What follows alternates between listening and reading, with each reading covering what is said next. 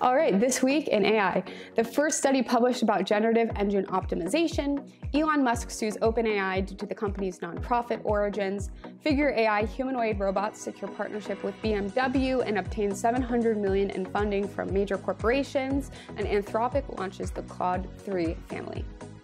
Hello and welcome back to the AI Almanac, which is a once-weekly briefing of the top AI advancements or finds for the week.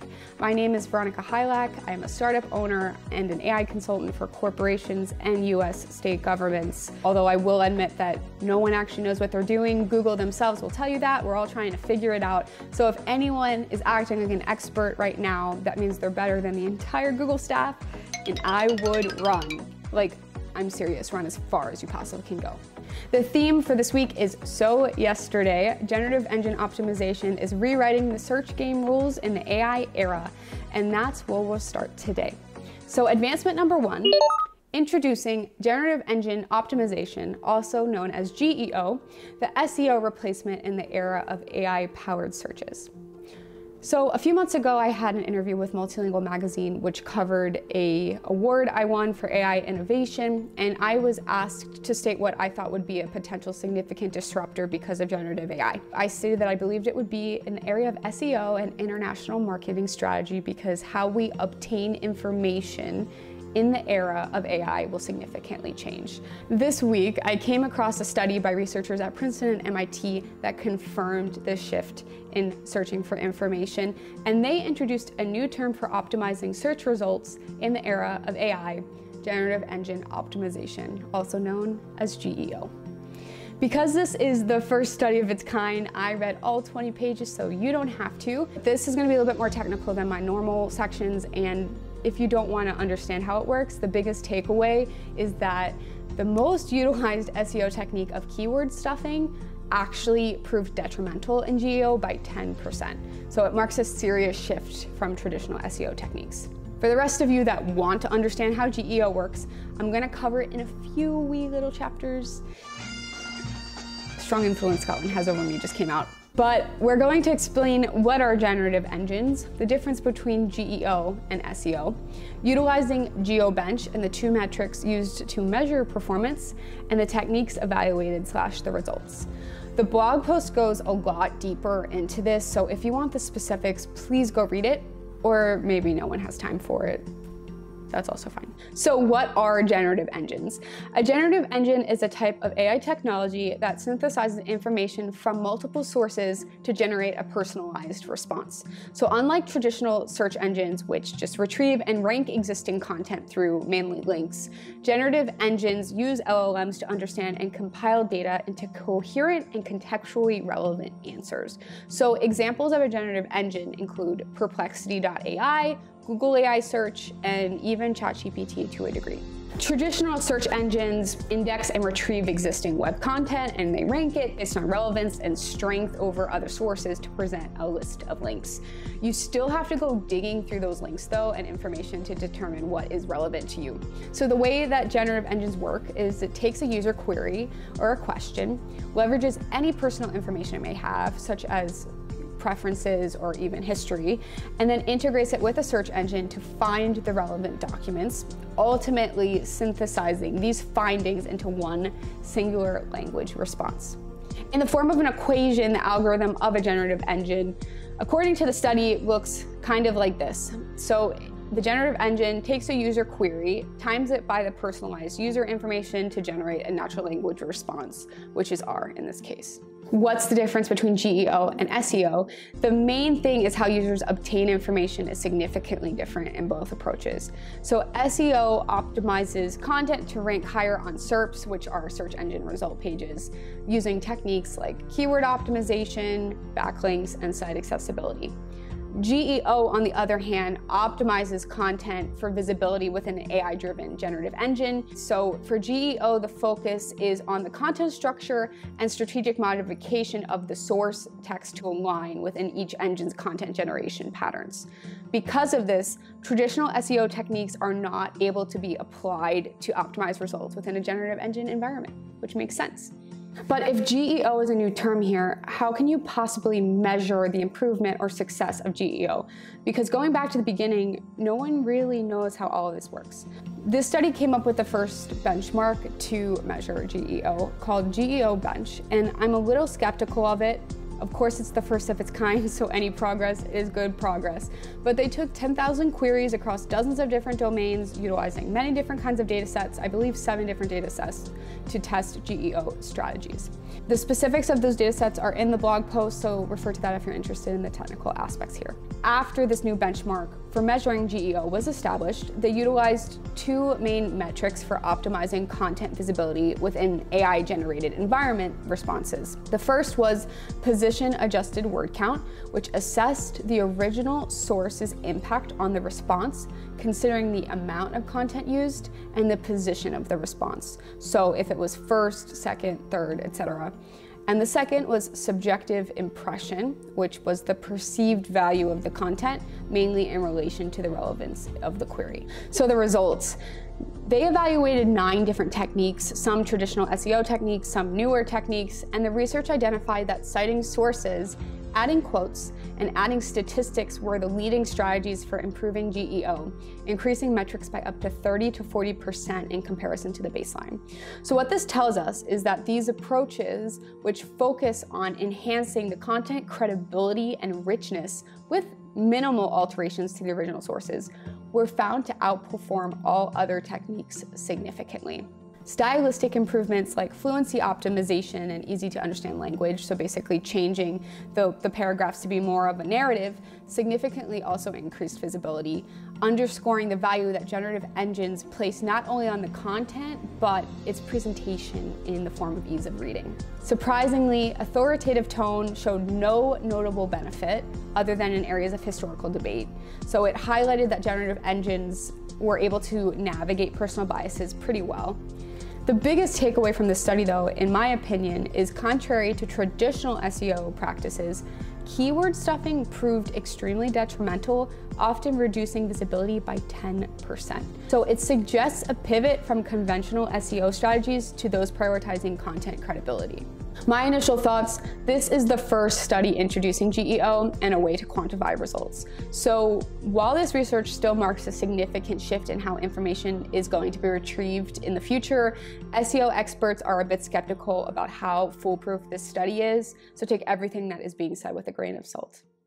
Advancement number 2, Elon Musk sues OpenAI due to company's nonprofit origins. Elon Musk has initiated a lawsuit against OpenAI, including CEO Sam Altman and other associated figures, for allegedly breaking the foundational agreement of keeping the organization a nonprofit dedicated to advancing AI for the betterment of humanity. Musk, a co-founder and initial major financer of OpenAI, contributed over $44 million to the organization from 2016 to 2020 under the belief that it would operate as a nonprofit in order to advance AI for public good and counterbalance Google's dominance. In his legal filing, Musk states that OpenAI has significantly deviated from the core objectives that guided his initial investments. He argues that despite OpenAI's original commitment to openly share AI advancements with the world, it has since become one of the most clandestine organizations focused on profit maximization.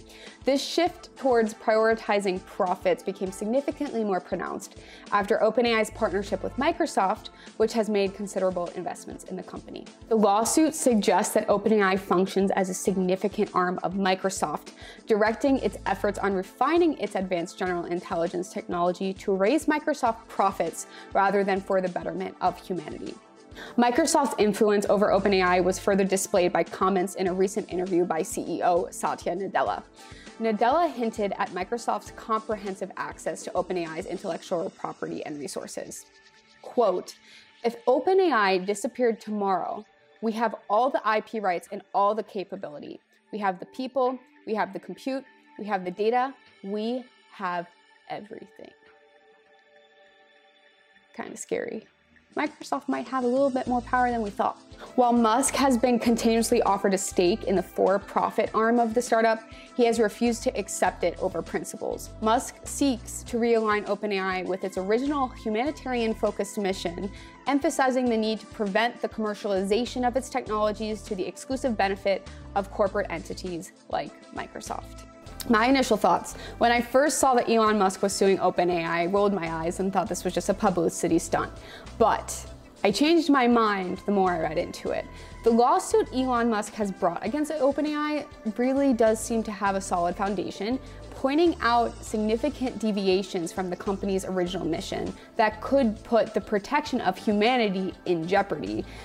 A mission that's still active on the OpenAI website, by the way. So they are still saying that they are operating for the protection of humanity, but Musk is saying that they seem to be prioritizing profits over that. I think Musk is motivated, at least in part, with a desire to temper OpenAI's progress. Despite my reservations on Musk's motivation, I am inclined to think that his initial investments were aimed at leveling the playing field for the betterment of humanity against these tech giants. If I had invested $44 million and dedicated years on the board of an AI nonprofit organization, only to watch it essentially turn into an arm of one of the major corporations in the world, I too would see substantial grounds for a lawsuit. It appears that OpenAI used nonprofit contributions to make major advancements in AI technology, only to then hand these innovations over to one of the very big industry giants that they aimed initially to protect humanity against. So, yeah, I think Musk has some credibility here. Advancement number 3, Figure AI secures significant investment for humanoid robots amid BMW partnership. Figure AI, a humanoid robot startup, recently secured a significant investment of $675 million from major tech entities and investors, including Jeff Bezos, NVIDIA, Microsoft, Intel, and Explore Investments. The investment spree followed the company's announcement of a partnership with BMW to introduce humanoid robots into manufacturing roles, highlighting the industry's recognition of the potential for humanoid robots to address labor shortage strategies and enhance safety in manufacturing. As part of the deal on Thursday, Figure also stated that it is partnering with OpenAI and using Microsoft's Azure Cloud Services for AI infrastructure, training, and storage. There's that Microsoft word again. Figure AI has taken significant leaps in robotics with the development of their general-purpose robot Figure 01, designed to emulate human appearance and movements. They are also making it very clear that Figure AI is not intended to be used for military or defense purposes. I'm totally sure, just like OpenAI as a nonprofit organization has no intention to ever shift their goals. I'm sure Figure AI has no intention of reevaluating that. Just like OpenAI said that for the protection of humanity, Figure AI definitely will not be utilizing them for military use. My initial thoughts, humanoid robots are nothing new, but the announcement of their usage in a factory setting by BMW reflects a significant turning point in how we perceive and integrate such technologies into practical environments. The Figure 01 demo video highlights the robot's fluid, yet notably slow movements. So the Figure AI robot video, if you want to watch it, they're very fluid, like a human, but noticeably slow, which is a trade-off for precision and speed. Although the robot does have the ability for continuously working without the need to rest or compensate, which is something to keep in mind. What I noticed more, however, based off of this announcement is I can't help but see yet another major partnership with Microsoft. The repeated patterns of AI partnerships with Microsoft demonstrates its expanding influence and might lend credence to Elon Musk's concern in the OpenAI lawsuit. Last but not least, advancement number 4, Anthropic launches the Claude 3 family that outperforms GPT-4. On Monday, Anthropic announced the launch of the Claude 3 model family, marking an AI race milestone for the first model to outperform GPT-4 across a spectrum of cognitive tasks. The model family consists of 3 different sizes: Claude 3 Haiku, Claude 3 Sonnet, and Claude 3 Opus, each tailored to offer a unique balance between intelligence, speed, and cost-effectiveness.